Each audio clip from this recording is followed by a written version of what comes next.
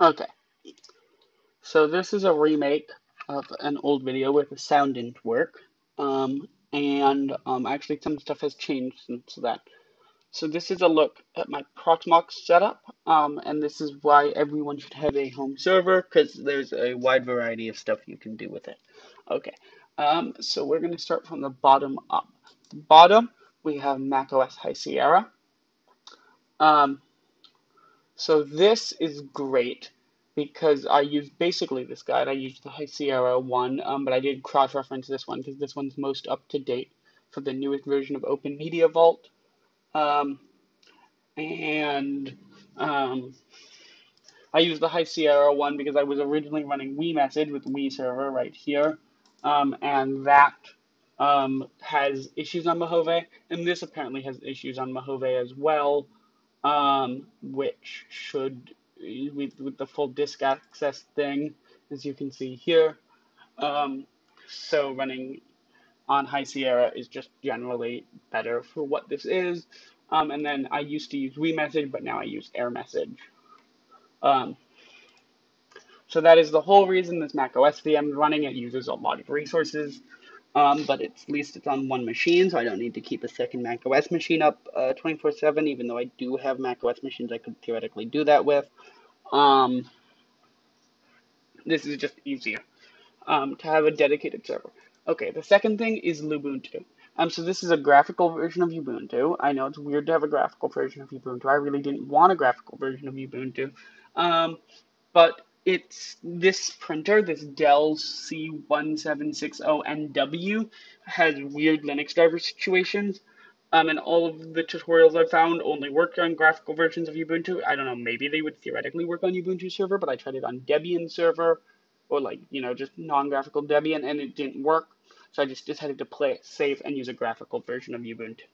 Um, Besides just being a print server, I also host a Minecraft server in this graphical version of Ubuntu because it makes it easier to manage the files for the server, um, even though I could theoretically host that in a not graphical environment at this point, but why spin up a separate container or whatever when this works? And I'm hosting the Minecraft server with NuKit, which means it's a Bedrock Edition server. Okay. Next thing is Open Media Vault, which there's not much to see in Proxmox because it's not a graphical environment, but here it is. It's a NAS solution. So I used this to Duplicity. I never got working. I wanted that for offsite backup. That's still a work in progress. Um, but I use this to host files and media servers um, because we've ripped all of our DVDs and CDs. Um, that's all served up through Plex. And there's also an SMB share, which is used to add new media content, but is also used by me to transfer files between computers. Okay. Um, and then the next thing is Windows. So this is Windows 7. I'm not going to bother booting this up. You've all seen Windows 7 before. Um, This is used by me because I happen to have a Chromebook. I have a real Windows laptop, but it's not especially portable. And I have a Chromebook, and occasionally I want to be able to access Windows applications, so I'll connect up to this. It's very high latency, but it works well most of the time. Um, because I only use this occasionally, I just boot it up whenever I need it.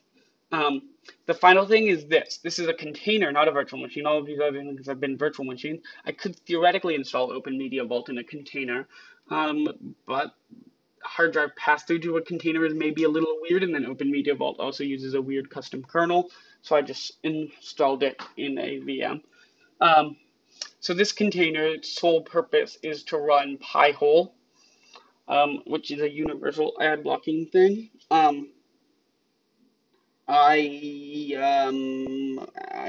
I have some issues with running a universal ad blocker. I would like more whitelisting control. Um,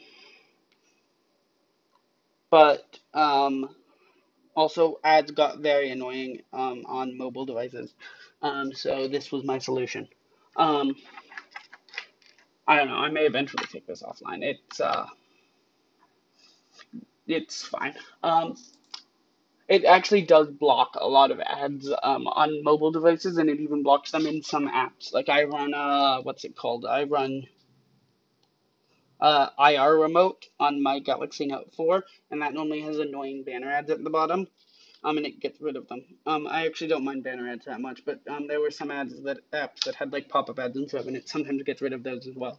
But it's not entirely consistent, and sometimes it gets rid of ads that I don't mind keeping and would like to support the developer.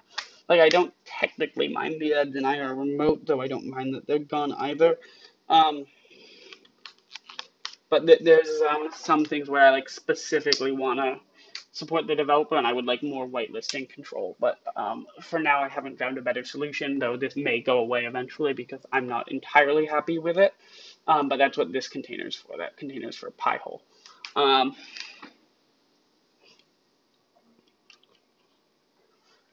Okay, this was much more concise than the first video, and it actually has audio. The first video I went over the install process, which I'm not going to do now. It's not that hard. There's weird glitches, but you can figure it out. And if you can't, then too bad, and just use a real Mac, because that's probably what you should be doing anyways. Okay. That is all. Thank you very much. I'm getting a lot better at making concise videos. That's great.